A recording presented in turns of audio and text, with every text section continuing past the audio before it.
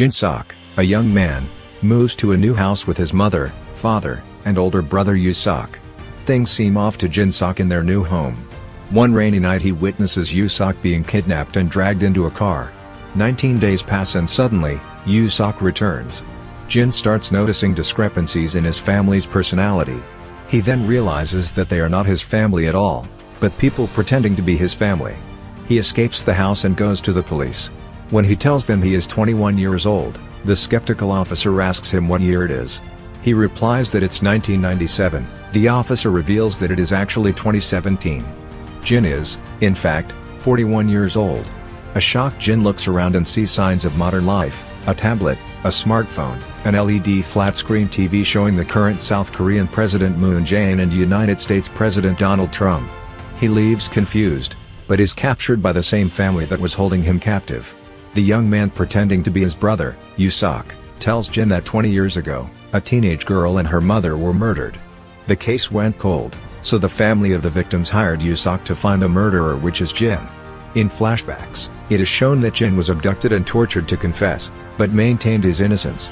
A psychiatrist suggested that he had repressed his memory because the event was too traumatic.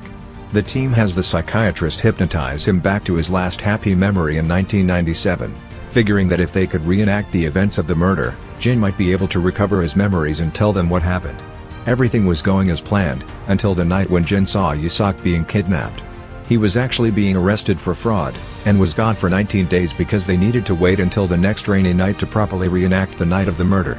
Back in the present, Jin escapes the van and the young man crashes, while Jin is struck by a stranger's car, resulting in him regaining his memories from 1997. In 1997, the opening scene from the film is shown, except this time, Jin is with his actual parents and older brother, Yoo-seok. They get into a car accident that kills his parents and mortally injures his brother. Jin desperately needs money for Yoo-seok's surgery, but times are hard, due to the 1997 Asian financial crisis. He goes online seeking a job, and is messaged by an anonymous person, telling Jin he will pay him to kill someone's wife, but he must leave the two children unharmed. Arriving at the house, Jin's conscience doesn't allow him to go through with it.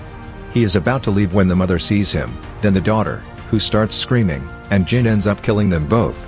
The youngest child, a little boy, comes out, and Jin tells him to go back to bed.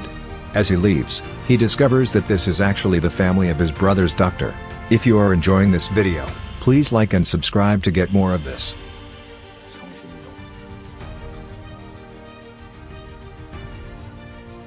Jin meets with the anonymous man, who is indeed Yoo-seok's doctor, demanding to know why the man would have his own family killed. The doctor explains that the financial crisis had bankrupted him. He had taken out multiple insurance policies on his wife to prevent his children from becoming homeless.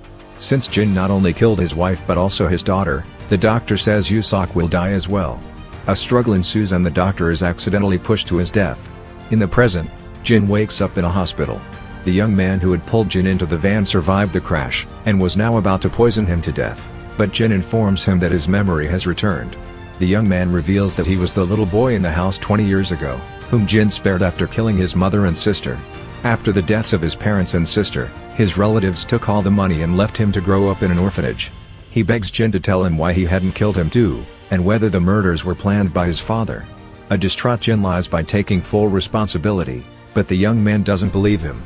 Jin, now aware that he had in fact committed the murders, poisons himself with the poisonous needle and dies. Simultaneously, the young man comes to terms with the murder of his family, jumps out of a hospital window and plunges to his death. The film flashes back to 1997. Jin's family is at the lake. His mother shouts out that the car is fixed now, implying someone was just working on it. Jin is stopped by a little boy, who offers him a lollipop. After being politely declined, the boy runs to his family. It is shown that it was the doctor and his family.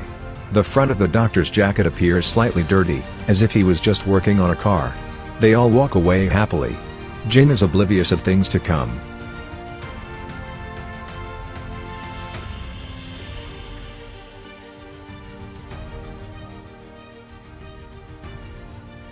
Thanks for watching.